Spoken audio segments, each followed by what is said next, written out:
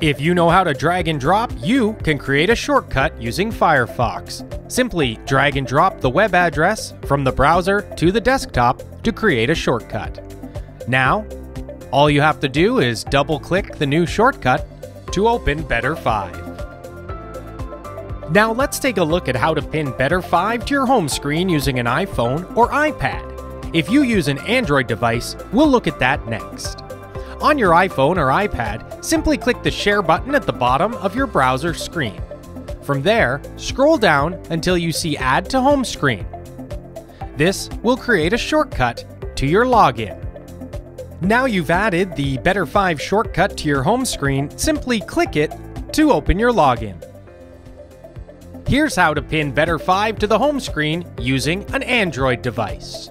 Using Google Chrome, click on the three buttons in the top right and select Add to Home Screen.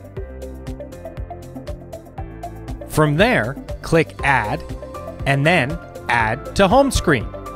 Now, you've created a shortcut to your Better5 login in Google Chrome. You can move it to whatever window you'd like on your home screen and simply click it to open your login screen.